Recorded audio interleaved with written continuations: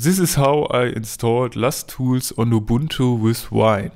First, click on Plugins, then Manage and Install Plugins. Type in LAStools and click on Install. After this, you should be able to see LAStools in your processing toolbox, but it will not work. Second, I do it with Wine. I didn't get the Linux version running.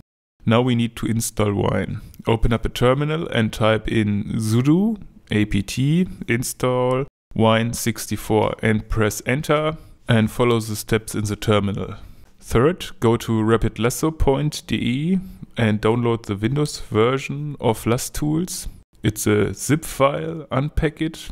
To hold my download folder clear, I move it to point local and then to the QGIS folder. Remember the path, it's important in the next step.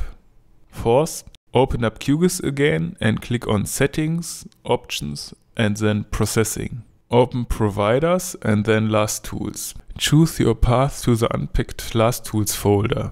The path shouldn't contain any fancy characters or spaces. And then to the Wine folder. In my case, the user bin directory works fine. You can test your installation with LASTView.